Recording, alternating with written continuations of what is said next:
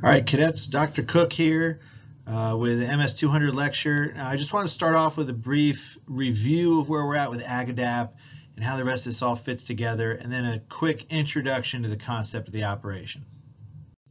All right, I wanted to start off today with a little bit of review, all right, and show you where we've been going with all this. So we've learned about AGADAP, all right, which is really our big process for doing course of action development. All right, and step one, we're analyzing our relative combat power. That might be asking the enemy's weaknesses, what are our strengths, how do we mitigate or protect our weaknesses, and how do we take advantage of the enemy's weaknesses and mitigate their strengths. All right, we can do that comparison. All right, and we looked at by warfighting function. Then we go to generate options. That's really about turning back to doctrine. We can look at our forms of maneuver. All right, we have guidance about how to do these different things. It can give us some templates to help us think about what are the different ways I can do this, and then we can kind of lay those out and look at them and analyze them, how to decide on what we're going to do. All right, that's all about the characteristics of the offense, our decisive operations, supporting operations, and how they all nest together. All right.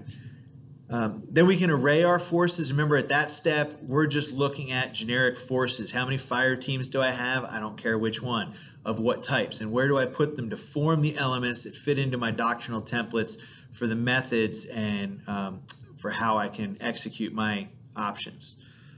Right. And that's all about task organization, right? It's a generic task org at that point. Then we can develop that concept of operations, right? So we take that doctrine, we take the forces we have and how we've arrayed them together, and we can look at how we do that into our attack. Now that leads us into our phases of an offensive operation, which is what this lecture is going to be about. All right.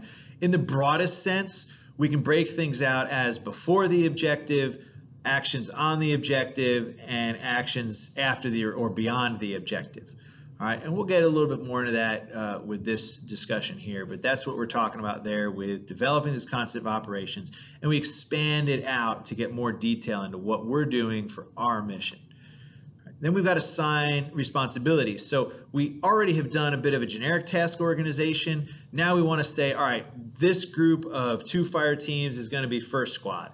And over here I've got 2 rifle teams, plus I'm going to need an anti-tank team with it.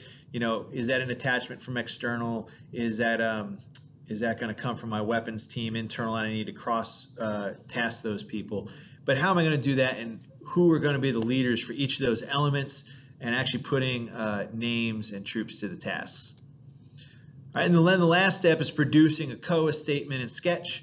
All right, we'll have another lecture to talk about that and how we put those together. But really that comes down to, it's just the way that we communicate all of this prior planning.